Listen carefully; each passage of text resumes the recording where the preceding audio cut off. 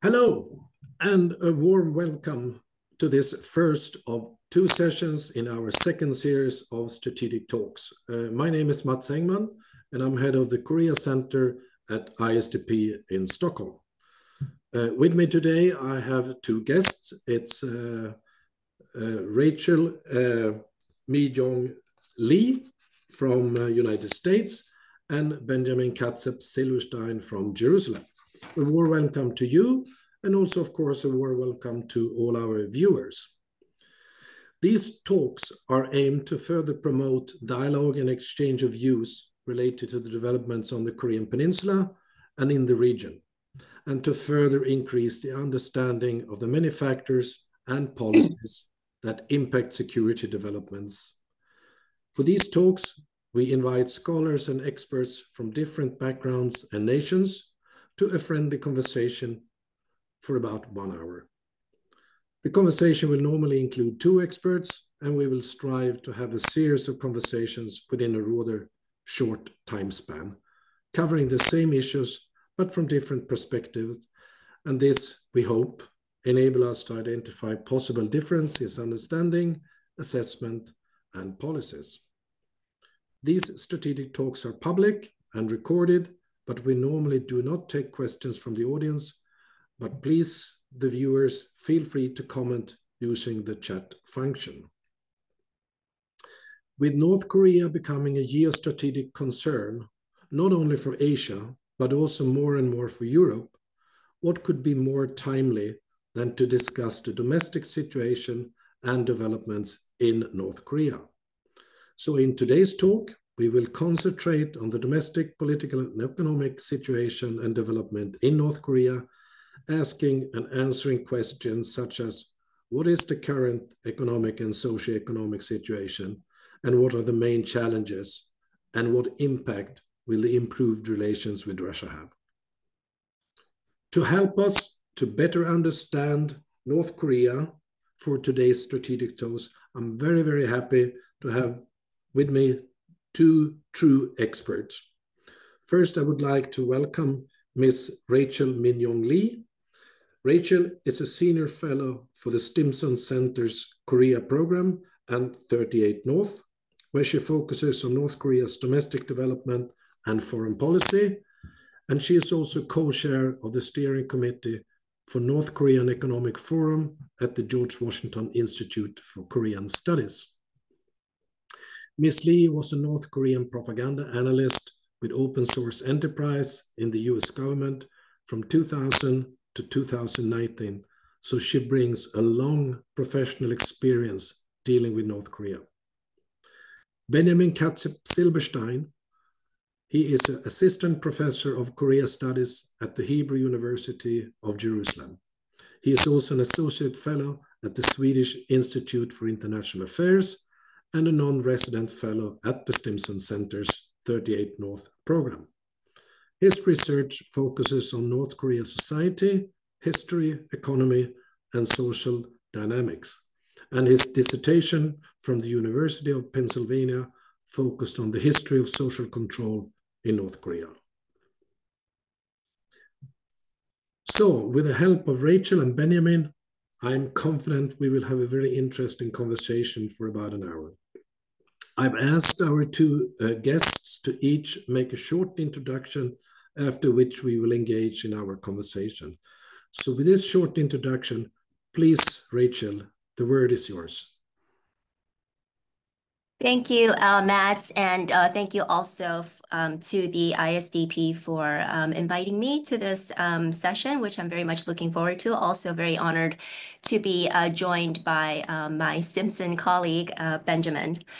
I thought I would set the stage for today's discussion by talking about two key themes in North Korean propaganda. The 20 by 10 policy for regional development and building up national defense. So I'll start with the 20 by 10 policy. In January 2024, Kim launched a major civilian economic project called 20 by 10 Policy for Regional Development. The mandate of this project is to build industrial factories in 20 cities and counties each year over the next 10 years. The ultimate goal of this project is to improve the people's living standards in local provinces by revitalizing local industries and putting them in charge of producing the daily necessities for the people in their respective regions. Similar initiatives were taken in the past, but this one is different in that Kim Jong-un personally has assumed responsibility for the project and committed party and military resources toward this project. The divide between the capital and rural regions has been a major source of concern for the North Korean leadership for years, going back to Kim Il-sung's time. In December 2021, Kim launched a rural development project. So we can say the 20 by 10 policy is the industrial counterpart to that project. While emphasizing the importance of regional development, Kim said in a speech in September 2024 that North Korea's socialist system, in order for North Korea's socialist system to be solid, the grassroots foundation has to be strong. So he said this while emphasizing the importance of regional and rural development. I'll now move to national defense. Despite North Korean propaganda's fanfare over the 20 by 10 policy, North Korea has indicated that the country will increase investment in the defense and munitions industries, despite domestic challenges like the flood damage in the summer. Although Kim's public appearances at economic and 20 by 10 policy-related sites increased in the second half of 2024, his public appearances this year were still heavily concentrated in the military, defense, and munitions sectors, so we can see where the real priority is. There has been a significant uptick in Kim's visits to munitions factories and defense industrial enterprises since August 2023, and this is consistent with his call in December 2022 for increasing weapons production and also in line with North Korea's improving relations with Russia.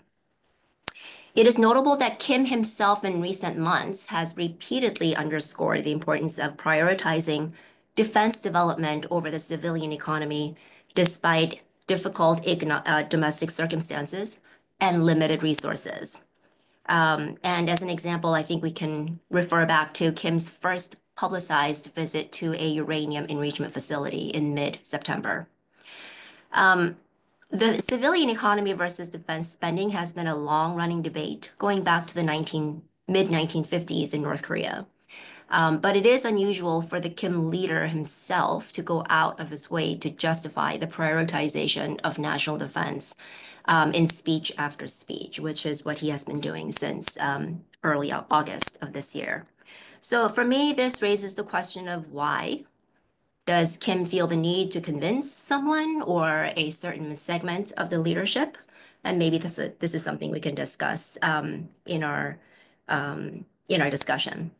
So just to sum up, I think North Korea seems to be in a Pyeongjin 2.0. North Korea never officially announced a shift back to Pyeongjin or the parallel development of nuclear forces and the economy since it renounced it in 2018. And Kim, since as recently as August 24, said North Korea has consistently maintained the Pyeongjin policy for more than 10 years. So in effect, sweeping under the rug the policy shift in 2018 to channeling all efforts into the economy. And lastly, Pyeongjin 2.0 takes place under significantly different domestic and external circumstances than Pyeongjin 1.0. Which took place between 2013 and April 2018.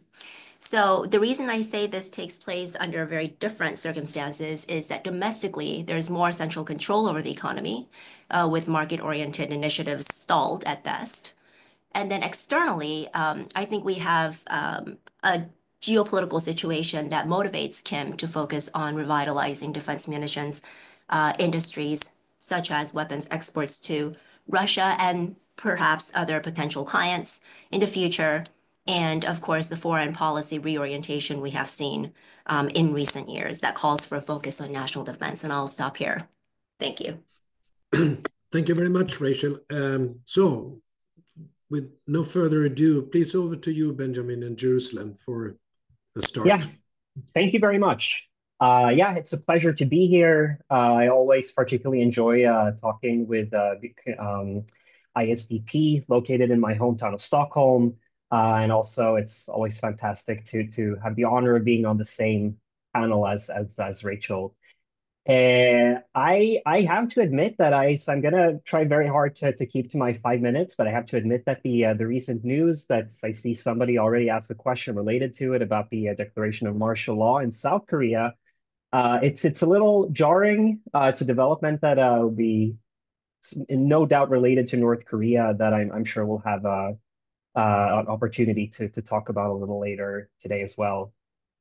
So the things that there's a couple of things that I think are key to understanding what's happening within North Korea right now. And they're related to a lot of the things that Rachel talked about. And so there's a very paradoxical situation, I would argue, currently playing out in North Korea. We have, on the one hand, we have all these things happening that should favor the domestic economy, such as the increased trade with Russia, with munitions and such, and the dispatch of troops for which North Korea is supposed to be getting a lot of money. And you also, on sort of a less militaristic note, you also had a pretty good harvest this year. Despite all these natural disasters, agricultural production is relatively solid. But at the same time, we're seeing prices increasing on the sort of semi-official markets in North Korea. And we know this through updates by primarily Asia Press or Rinjingang, a Japan-based, I believe, news outlet with contacts inside North Korea, and the Daily NK, based in South Korea, also with contacts inside North Korea. So just to give you a few examples, normally, in normal times, 1 kilo of rice on a North Korean market costs around 5,000 Korean won. It tends to hover around that. But what we've seen in the past year, and I mean, we've seen dramatic increases even just in the past few months, is that it's gone over 8,000 won per kilo, that's percentage-wise, it's a pretty massive climb. The price of rice has increased by 63% since January. And even the price of corn has gone up by 70%. And corn is sort of the less preferred type of food in North Korea. So if rice prices increase, the demand tends to increase for corn as well. And you've also, in parallel, and this is partially what I think explains the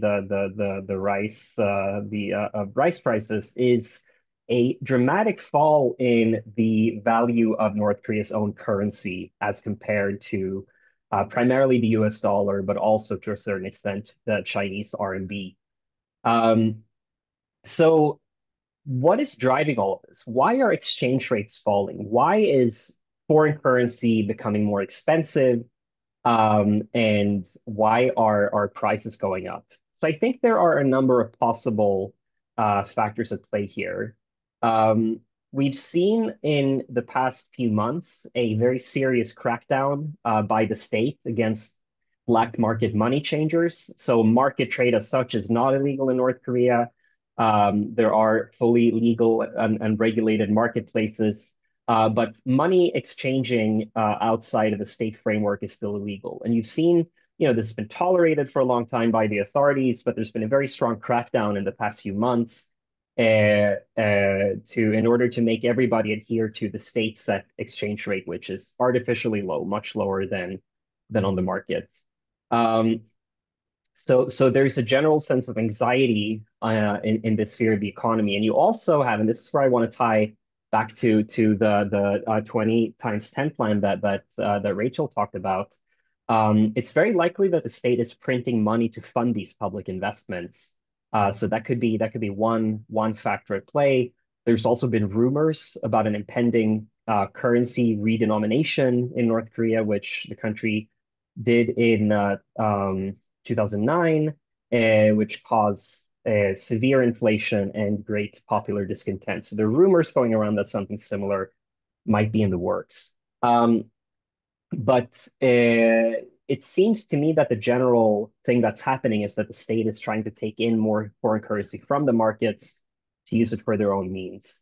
Um, and overall, this is, and I want to, I about 1 minute left. But this, I think, is part of an overall story where the state is working much harder and putting much higher pressure on society to control both the economy and society as a whole.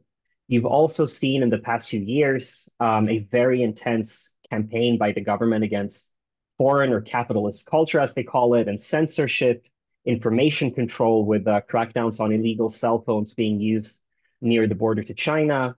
And I think that all of this could suggest a number of different things. One is the possibility that the regime and Kim Jong-un himself personally, perhaps, is much more aware of sort of a pro-South Korea or Western sentiments among the public. There might be information that the government has on these public sentiments that we don't have access to. But another thing is, this is something that's been pointed out in the past by Tae Yong-ho, a former North Korean diplomat in the UK, that whenever North Korea engages with the outside world to a greater extent, domestic oppression tends to increase. Domestic social control tends to increase because the regime is even more eager to keep news from the outside world from seeping in. So it might be that this new level of exchange with Russia is making the regime more nervous about foreign information coming into the country. Could also be related to the desire to keep deaths of soldiers and things like that, information on that sort of beyond what the public can access. Problem with that, of course, is that this campaign goes back much further. But yeah, anyway, I'll end on, to summarize, I think that things should be going better domestically in North Korea. The indicators that we have access to should look much better than they actually do. So it's a big question of why this is happening, and yeah, looking forward to discussing this with all of you and with you, Rachel. Thank you. Thank you very much, Benjamin. I have two sets of major issues I would like to discuss with you that you have touched upon, both of you. One is, let's say, the economic side and what you touch upon, Rachel, about the new development plans and the statistics and the figures that doesn't really match. And the other one is about, let's say, social control, the risk of less social control and what we can see a bit of a crackdown lately with new laws and regulations being introduced. Maybe, as you said, Benjamin, as a result of its external relations with Russia. But let's stay with the economy for a time. So with statistics from North Korea being a little bit difficult and uncertain, how would you characterize the current state of the economy? Is it, if you take a reference with just before the pandemic, is it about the same? Is it worse? Are we on the brink of some kind of major famine like in the mid-90s? Or is it a lack of proper distribution? So what is the major, how should we characterize the economy? Is it okay, or is it going down or improving? Do you have a take on that, Benjamin? Sure. I mean, I think that when we're talking about the economy, I think that we need to separate between the different sectors of the economy, because they are all interrelated, but I think that they might be more separate than we often believe. So you have to put it very briefly, the military in North Korea, it operates a large number of factories, not just for military manufacturing, but sort of they operate a whole host of enterprises and things like that. And so it seems to me that the military side of the economy must be doing pretty well, given what is happening with Russia, and given, as Rachel mentioned, all these visits and all this focus by Kim Jong-un on these industries. I mean, whenever it's a pretty good proxy for for resource prioritization, I think, in North Korea, the extent to which the leadership is giving attention to certain sectors. So yeah, the military economy, it's probably doing, I mean, for sure, much better than it was under COVID or possibly even before COVID. Um, but and I would also, one thing that I would emphasize is the crucial role that added imports of fuel seem to be playing from, if you have a very significant amount of fuel, oil, petroleum, things like that coming in from Russia. We don't know the full extent of it. But this is something that North Korea, even in good times, in relatively stable times, this is something that it lacks. Even though they've been receiving the minimum amount that they need from China for many years. But this addition, it must be bringing some very positive effects to the overall economy. Just, something as basic as the ability to run factories. I mean, Yeah. that's you need fuel to do these things. Um, but I wonder, because we're seeing so much reporting from the ground about um, economic instability. I wonder if those effects, the positive effects that oil imports should have, and the overall and the inflow of foreign currency that the military sector is receiving through Russia exchanges. It seems to me that it seems pretty separated in a lot of ways from the rest of the economy. Normally we would assume that if the military sector is doing well, then it'll be good for the entire country because people are gonna, military are gonna go out, shop more at markets and things like that. I'm not so sure that it's actually having an overall positive impact. But yeah, it's many question marks here on my end as well. Rachel, picking up on this about the the division in the economy, is this 20 by 10 policy that you mentioned in your introductory remark, do you think can that be seen as an attempt to kind of energize and vitalize, let's say, the civilian part of the economy, to reduce this kind of division that Benjamin was talking about?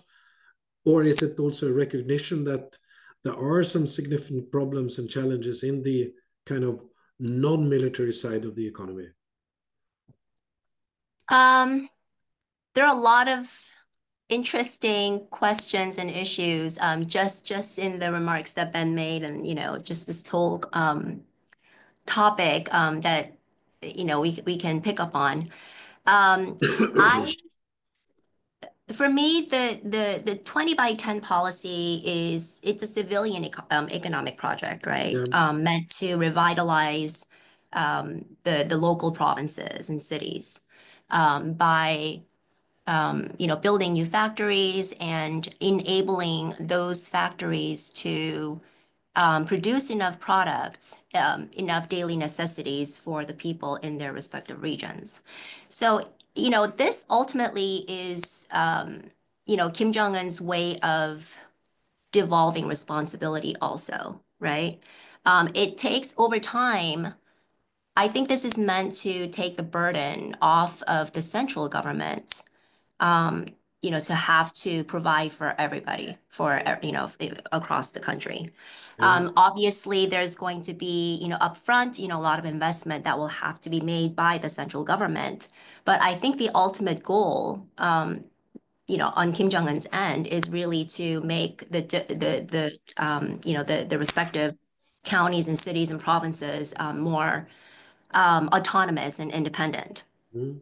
Um, I I think also, so officially, this 20 by 10 policy is a civilian economic project, but I think it's important to remember that North Korea, the dual nature of the North Korean economy, right?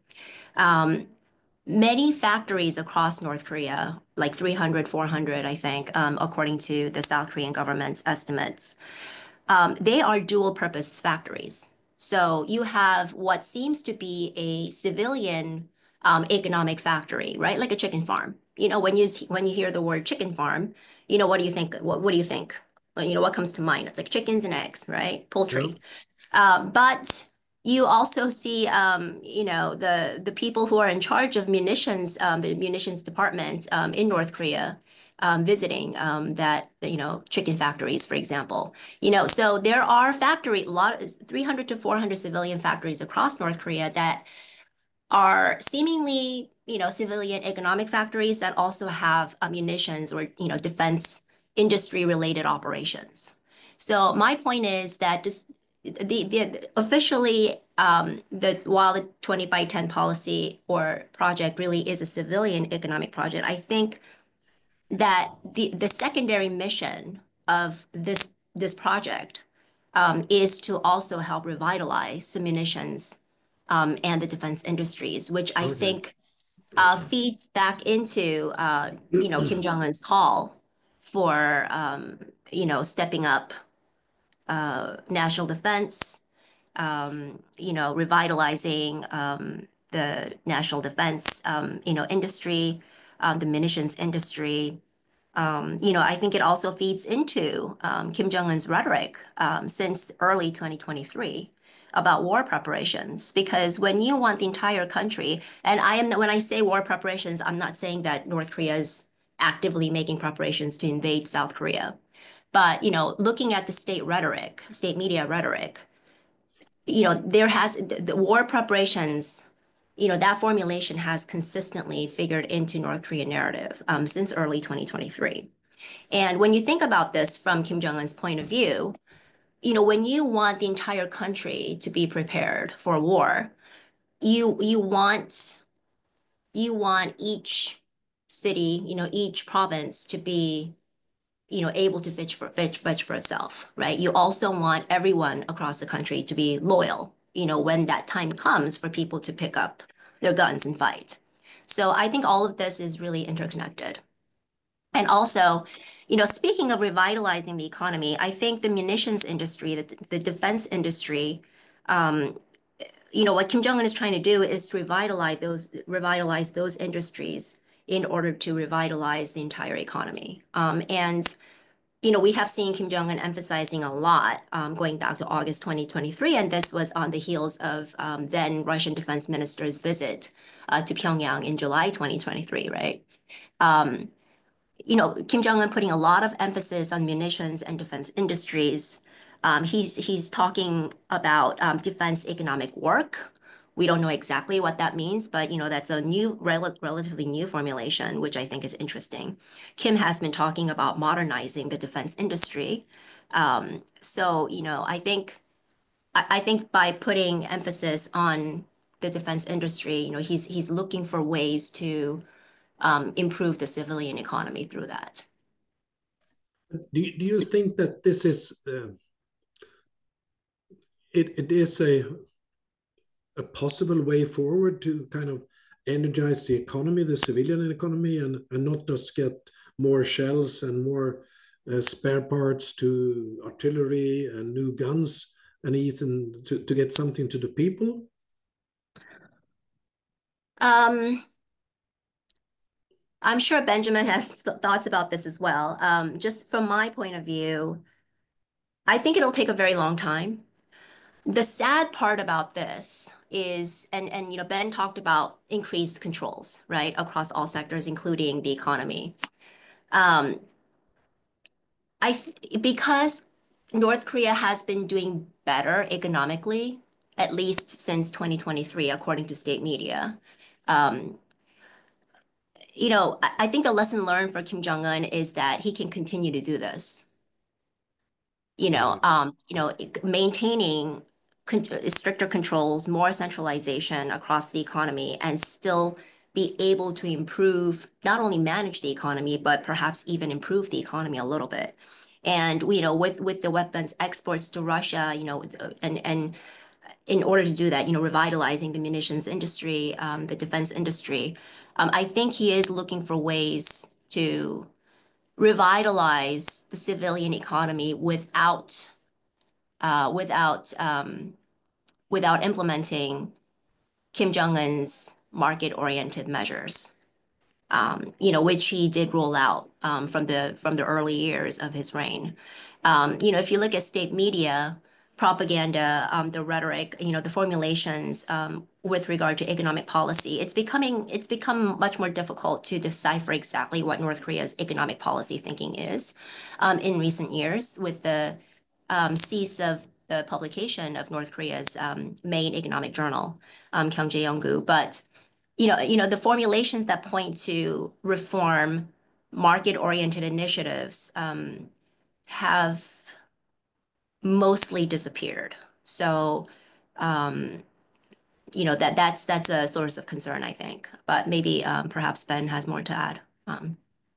Ben, if you could elaborate on this as well, if this, what Rachel mentioned as this kind of focus on the defense sector of the defense side of the economy can maybe possibly also benefit the civilian side, but also if you would like to be kind to comment on the role of, let's say, the small steps in introducing some kind of market economy that came after the famine in the mid-90s. Is that still something that we see, or is it more like Rachel kind of alluded to, that it's kind of being cracked down and not having such an important role in the overall economy?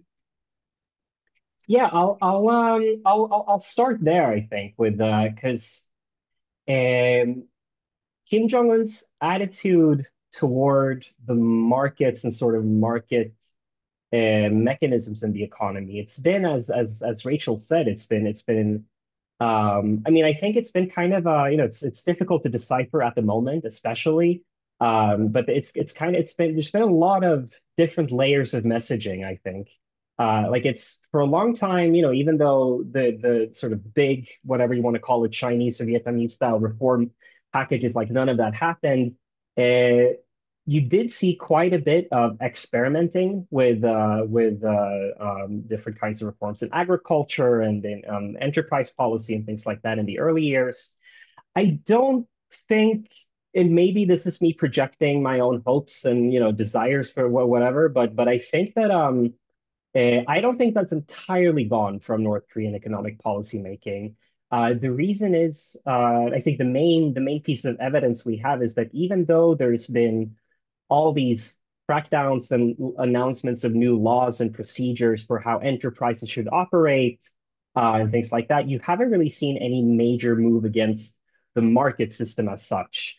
The sort of on the ground people gathering in these often very, very large walled off areas to buy and sell things, consumer goods, all kinds of things, really. And there's been some reports of shortened hours for to allowing the markets to stay open and things like that. But you really haven't seen any major move against the market system as such. Like Kim Jong-il talked pretty frequently about how capitalism or like capitalist habits like private economic activity were immoral and not consistent with our country's socialist values and things like that.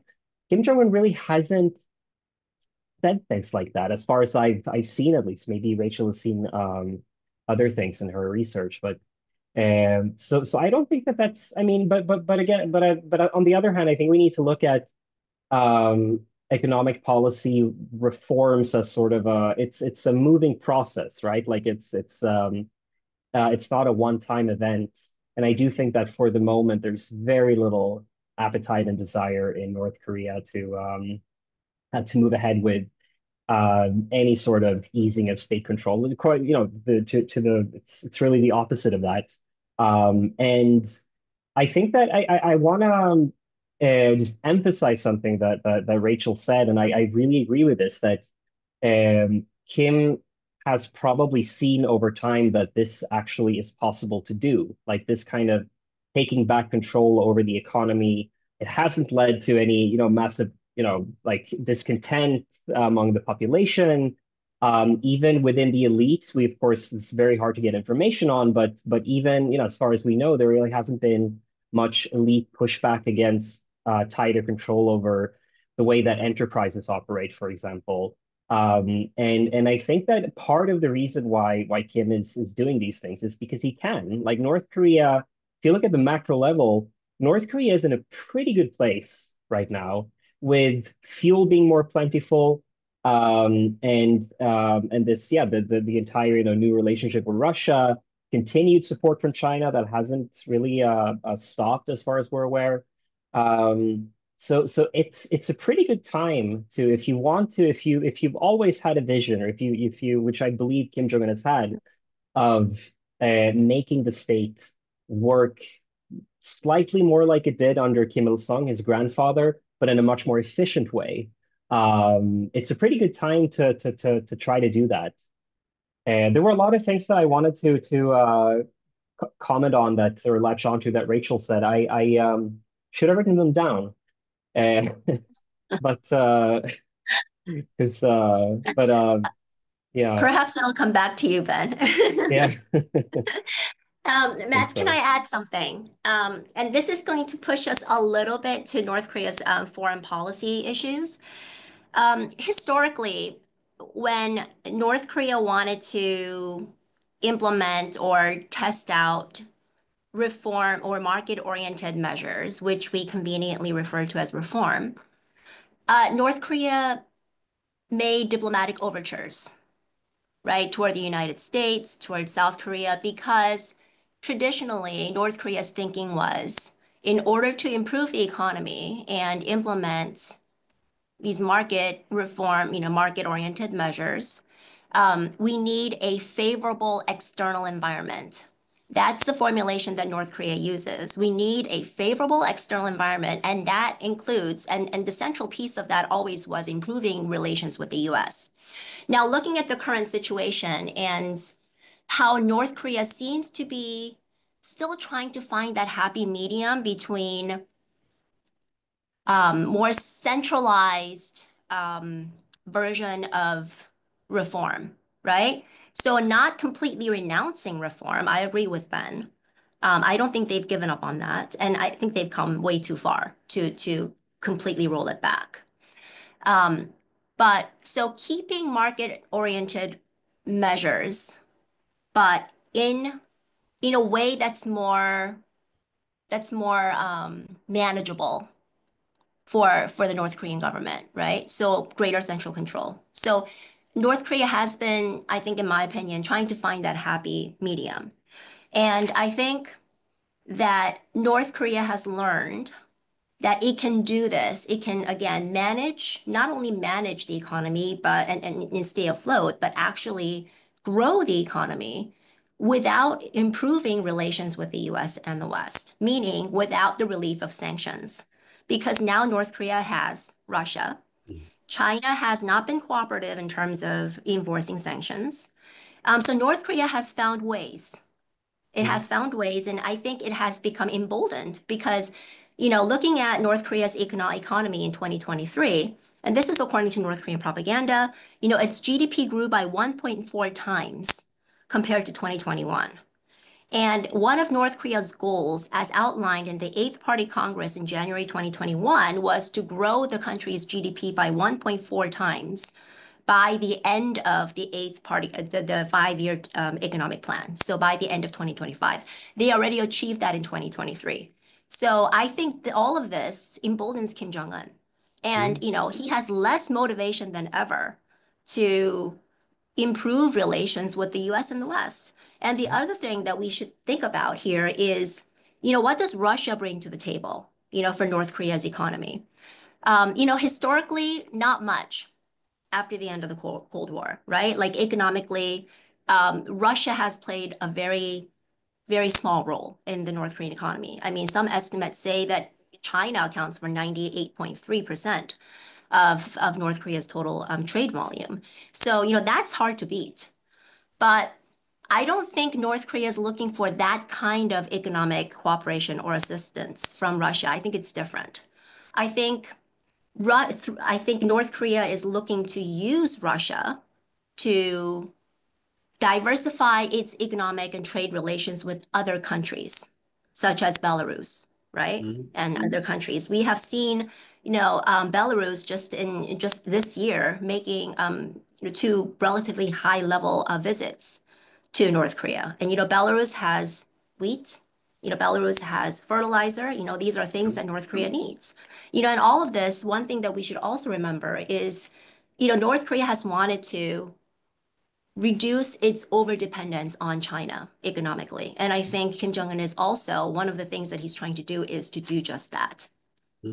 May I stay with that for a while? Because listening to both of you, I think, especially what you said, Rachel, and you kind of reinforced it, Benjamin, that this focus from Kim Jong-un's side on the defense sector of the economy fits very well with its relations with Russia.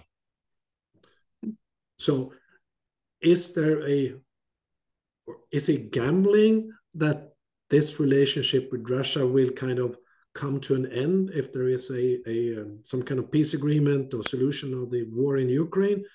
Or both of you, do you think that the relationship with Russia is much more than just the war in Ukraine? It's much more comprehensive, it's much more long-term than just a marriage of convenience because of the war in Ukraine? Benjamin, do you want to go first? Yeah, you can do first. Sure. I mean, I don't have a sort of yes or no type answer to that. Because I think it really is one of the big question marks. Because Kim Jong-un is not a stupid person. I think we have to assume that the questions that we are asking, he has probably asked himself, or they've been asked around him. And so that's why I mean, if you look at what's happening now, and this is actually remembered what I wanted to piggyback on that Rachel said, this sort of dual purpose of developing the munitions industry is, North Korea has traditionally dedicated a lot of resources to developing heavy industry overall, and like any other country in general, they're hoping for synergy effects. They're hoping that building up the military side of the industry, you can also build up other heavy industrial capabilities and eventually sell stuff to other countries and get hard currency from it. I mean, the thing that I would really like to get into to Kim Jong-un's head and the heads of those around him and understand is long term, what do they believe that North Korea can offer Russia in terms of a trade relationship? Like, what specifically are they gambling on being able to provide?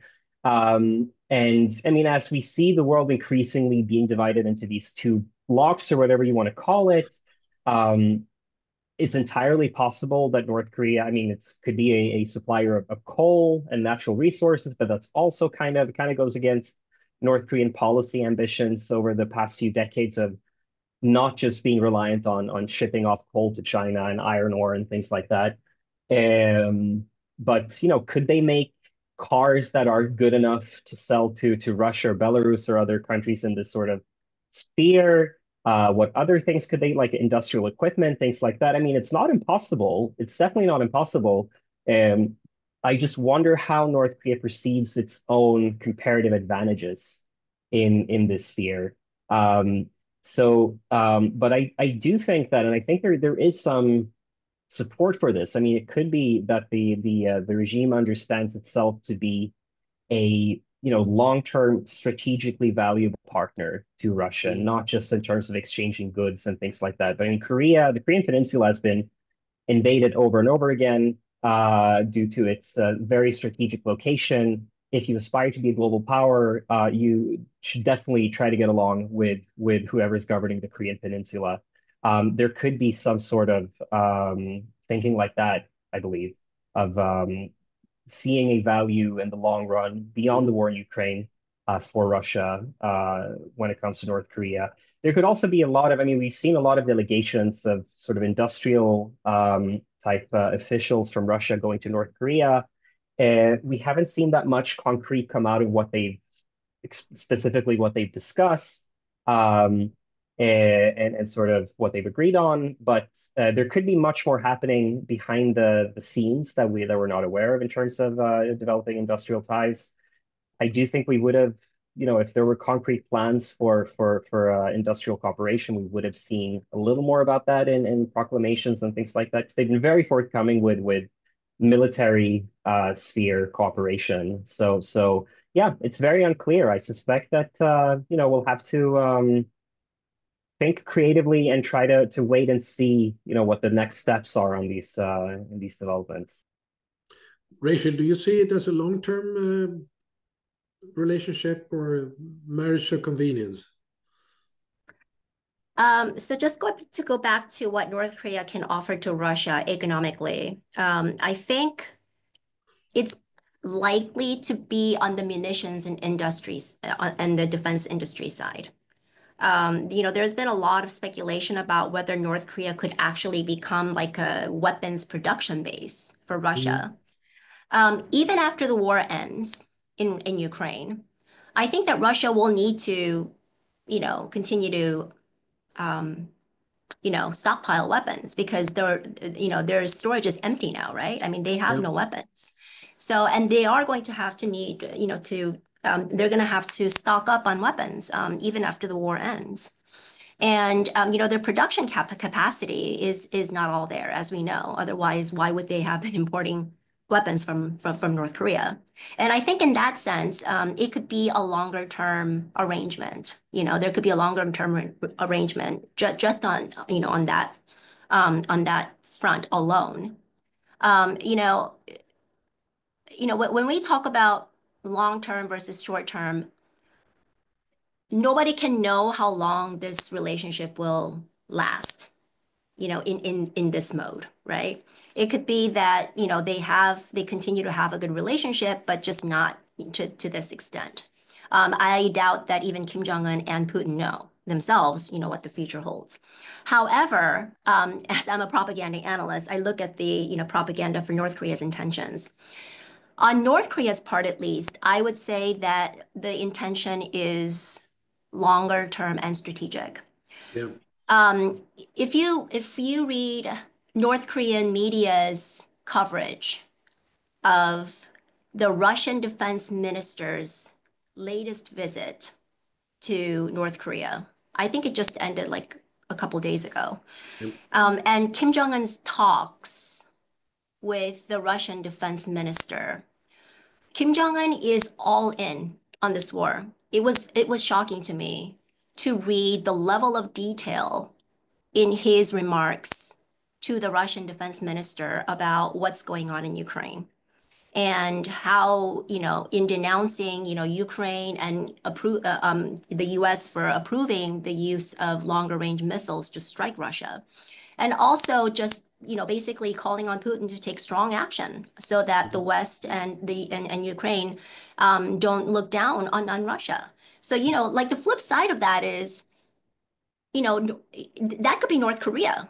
He could be talking about himself. Like if he feels like he's being provoked, like, I'll take strong action against South Korea or the US. If you, replace Russia and Ukraine, with North Korea and South Korea, in those sentences. Um, North Korea, Kim Jong-un is not holding back. And I no, highly doubt that this is the action of a country that is afraid of what Trump 2.0 might bring, right? In terms of any change in Russia's attitude toward North Korea. As Ben said, all of these questions that we're asking ourselves, right? About the sustainability of this relationship, Kim Jong-un has got to have asked himself. And I'm sure he's talked about this a million times with his associates. mhm, And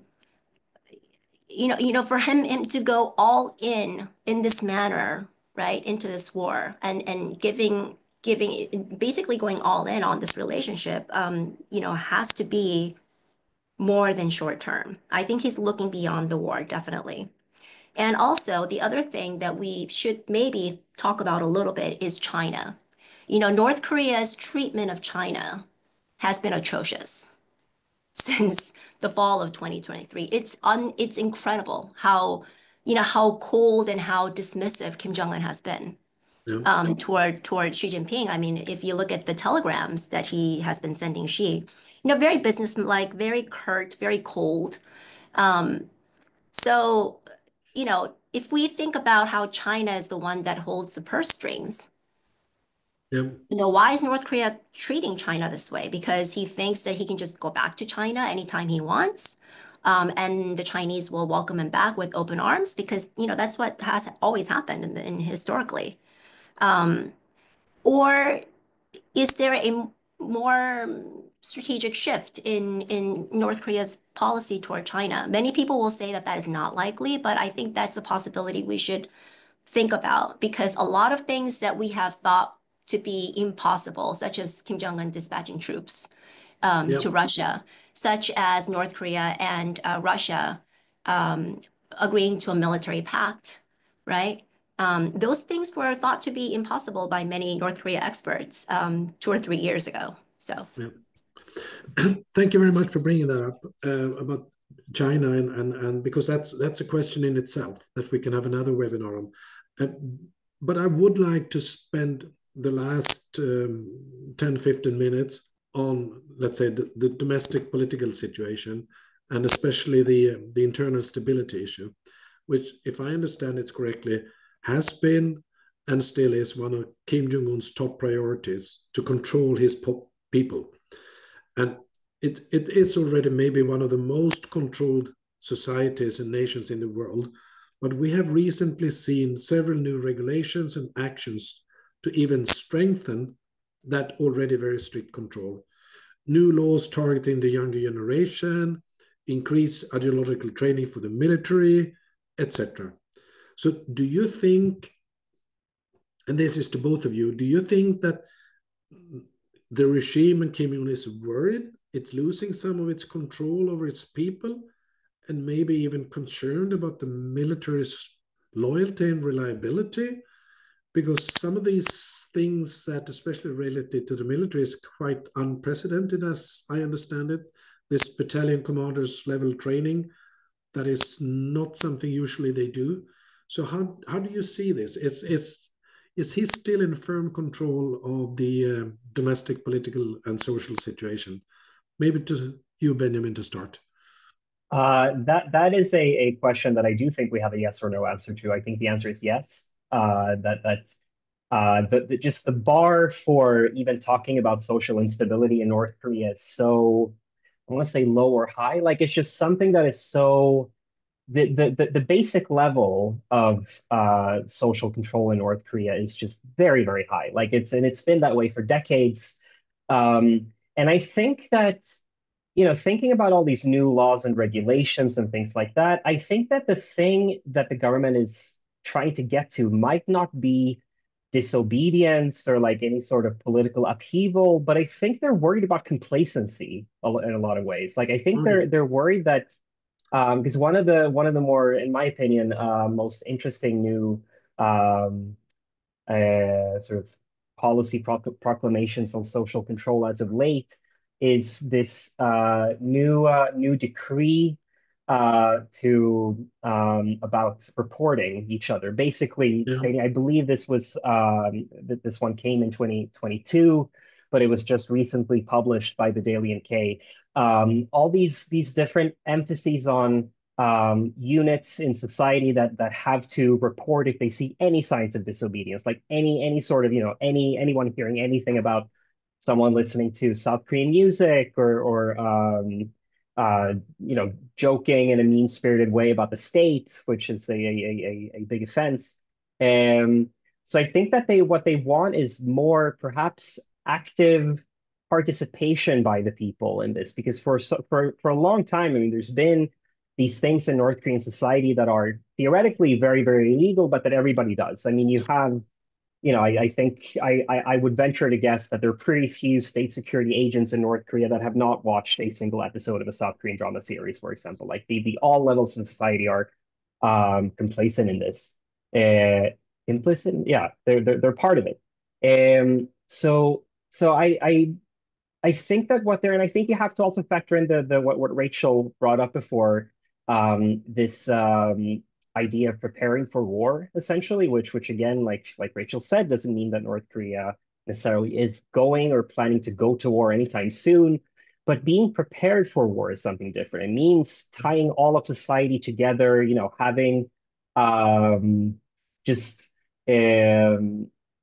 I mean, the whole idea of, ideologically, theoretically of North Korean society is that it should be like one body and the leadership should be the head. Like this is part of sort of Juche philosophical thinking. So I think that that's kind of what they're going for. Of really, and I also wonder if there has been, and this I know you want to focus domestically, but I think I mean if you look at the developments internationally, part of the North Korean worldview has been kind of vindicated. Like they've always been sort of looking forward to this glorious day when the capitalist imperialist forces they enter this glorious holy war against the anti-imperialist independent forces. I think that if I think Kim Jong-un, it seems at least from the speeches as of late, it seems that he's pretty, even though he's young, he's pretty well read on this stuff. Like he's managed to really grab onto a Cold War, what we thought was a Cold War era mentality, and make it his own. Um, so I think that that's part of all these crackdowns and reinforced regulations. It's about making people more part of his own mission of having the population with him in this on this journey or whatever you want to call it. But yeah, it's super interesting stuff, and I hope we get another occasion in the future to talk about it. Yeah. Rachel, do you agree that he's still in firm control? I have no doubt that he is. Okay. North Korea for decades has, managed to create and refine its state surveillance system, right? And there's nothing in North Korean media, as I can see, that would indicate that Kim Jong-un's leadership is in jeopardy or there is some kind of, concern about regime security. People often talk about, well, the economic hardships, but when is the last time really that North Korea has not had an economic hardship since the early 1990s? It's a chronic situation. So that's something that we have to keep in mind when we talk about how difficult, North Korea's economic situation is. Going back to the series of the North Korean leaders' appearances at, military, units and, his military-related public appearances. You know, we should also recall that there was an incident, right, in October, about an alleged drone incursion into Pyongyang airspace, Yes. right? Which North Korea, claims is South Korea's. Nobody knows where that drone came from and, who sent the drones. I don't think North Korea is making it up. I do think that it happened. But, you know, because of what happened, I think North Korea felt compelled, Kim Jong-un felt compelled to make some more military visits. But, overall, the trend has been, again, much more emphasis on military defense, nuclear capabilities, um, in recent years, despite North Korea being in Pyeongchang 2.0 mode. Um, it's a shame that we're running out of time, but maybe in the future, perhaps we can talk a little more about, how North Korea's rolled out or not rolled out its two Koreas policy. It's been very interesting that how gingerly they're treating this issue. It's been clear for a number of years going back to, I would say, the summer of 2019, so a few months in the aftermath of the Hanoi summit's collapse, that North Korea was having a rethink about South Korea and unification. There were indicators. And Kim Jong-un, late last year in December, he announced his two Koreas policy, right? And so the policy making was in the works for years. But the way they're implementing it is very interesting because we still don't know if they revised the constitution, Exactly. related to South Korea, the new territory, the borders. We don't know anything about that. They may have revised the constitution, they may not have. The only thing we know is that they added a provision in the constitution defining South Korea as a complete hostile state. That's the only thing we know. So it seems like North Korea is still trying to find a way to convince the public that this is the right policy, right? It seems like they're still trying to find a way to implement this right. And I don't think they figured that out just yet. Or maybe they feel like the timing isn't right. But, that's a topic for another day. I I know that we're running out of time, but I cannot resist the temptation to ask you a quick one on the news that just came in before we Mhm. opened the session on the introduction of martial law in South Korea. Even this was a session on a talk on North Korea.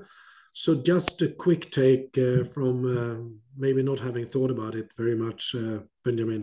What's your a quick take before we end this on the martial law in South Korea? I was really hoping you weren't going to ask me to go first, but it is it is very. I mean, it seems to be coming out of the blue in many ways, and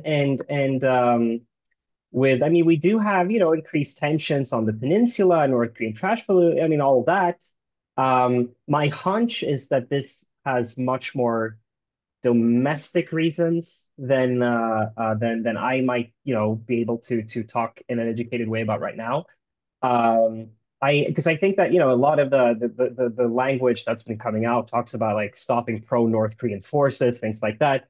That is an old trope in South Korean politics for just political enemies, essentially. I don't think that that it literally means that the government is afraid of a North Korea-backed coup in South Korea. But yeah, it's going to be a lot of refreshing Yeah. news sources tonight.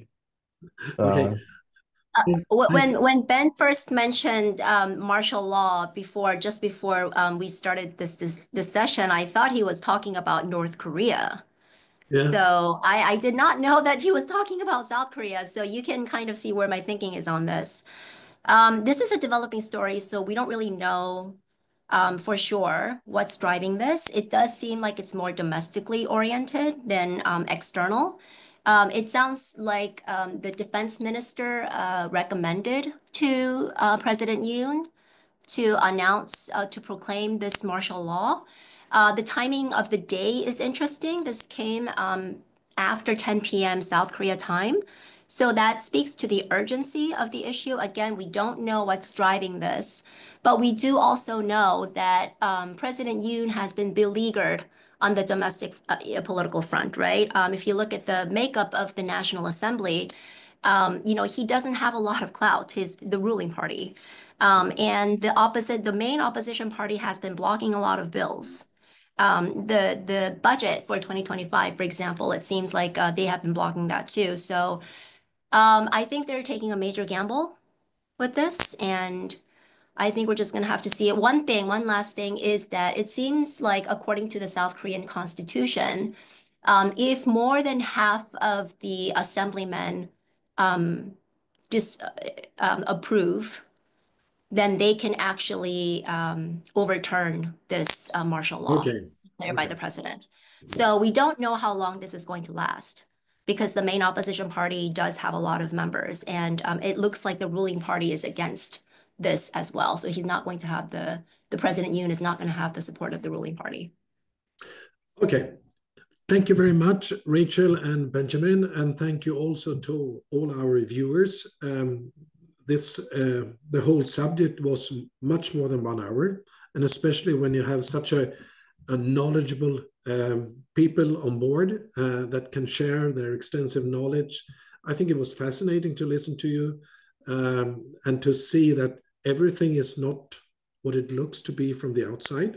You need to follow, and especially a country like North Korea, you need to have the history, the trajectory, the wordings in order to fully understand and appreciate what is going on and what's happening. So thank you very much, Benjamin and Rachel, for joining me today. And I hope our viewers also enjoyed the conversation and learned something. Just before we close the shop, we have the second session with the same kind of topic on 10 December at 9 o'clock Swedish time with a Japanese expert and another expert from South Korea. So please join us now. And with this, close for today. And thank you very much, Benjamin and Rachel. And see you soon, hopefully. Thank you so much. Thank you very Bye-bye. much. Bye-bye. Yeah. Bye. Bye. Bye.